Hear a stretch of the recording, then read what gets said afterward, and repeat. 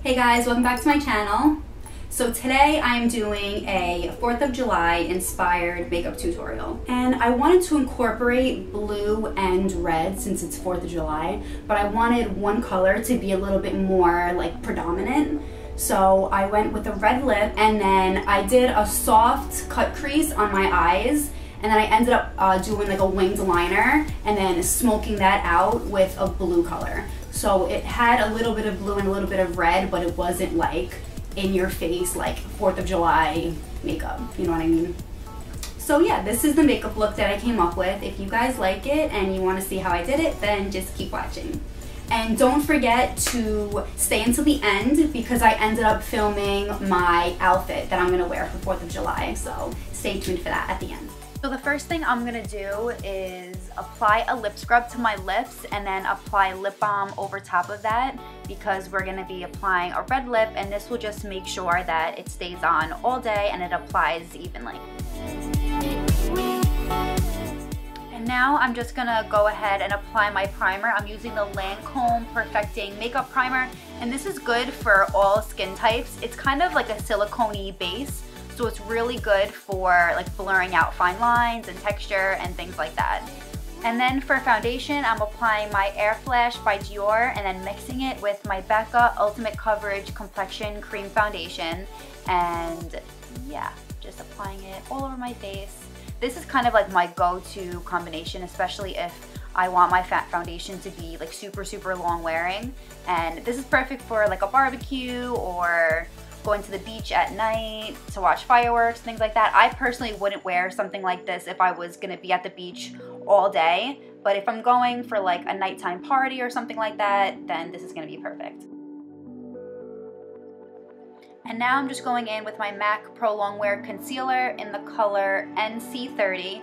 The only reason why I'm using this concealer is because it's very long wearing. It does not budge at all. So if you're gonna be outside all day, especially because of 4th of July, most people are outside for barbecues or something like that, and this is not going to move at all. So this is a perfect concealer for especially being outside for a long period of time.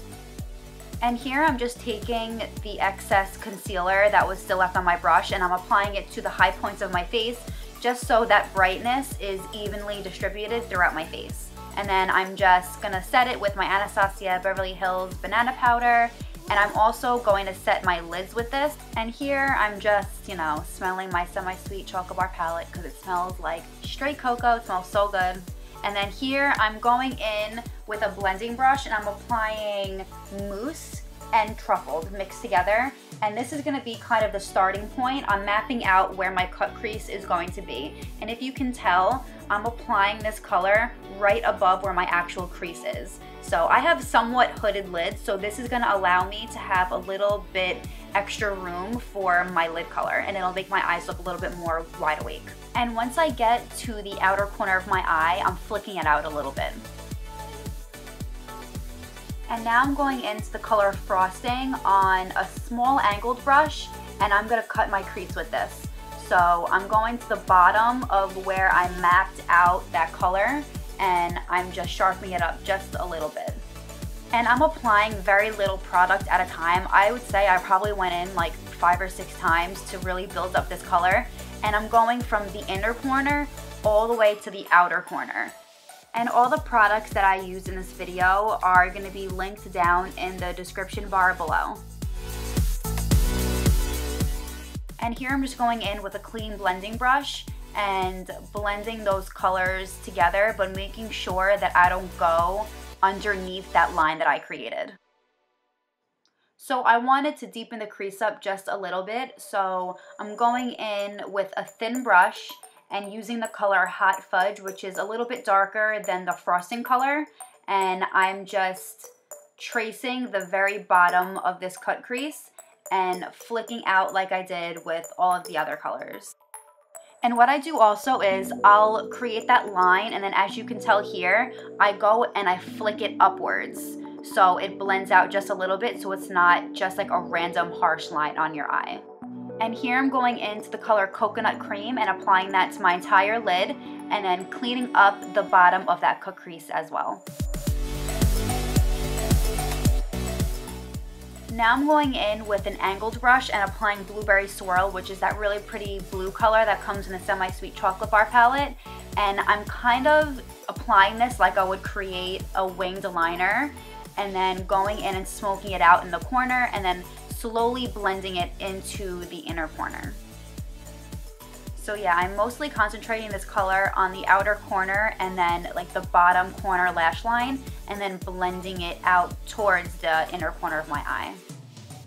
And then here I'm just applying some gel liner and tracing out my wing.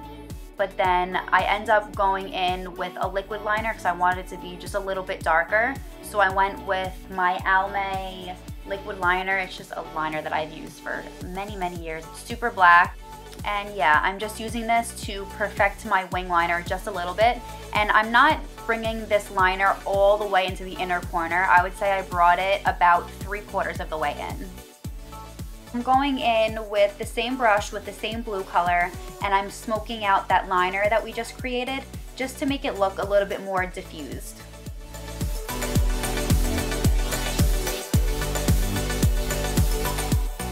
And since I don't want the bottom lash line to be too dramatic, I'm just going in with that transition shade that we used on our crease and just running it under our lower lash line.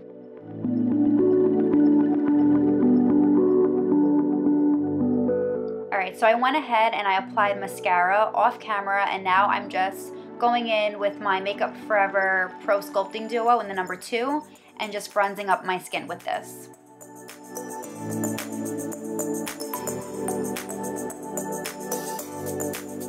And now to add a little bit of highlighter, I'm going in with High Beam by Benefit, which is a liquid highlighter, and I'm applying that to my cheekbones and blending it out with my, what is this?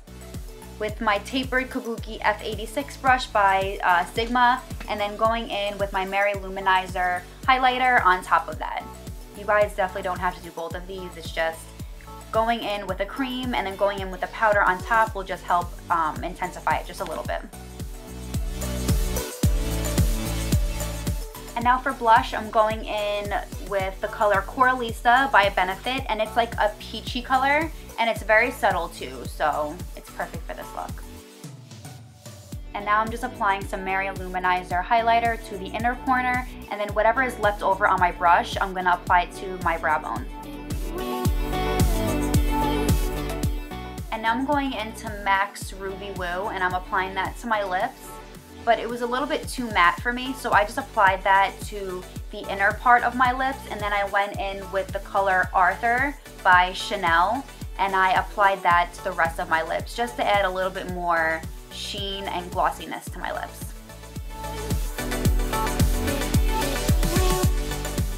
And now I'm just applying my Smashbox Primer Water just to lock everything in and give me a little bit of moisture, and that is the final look.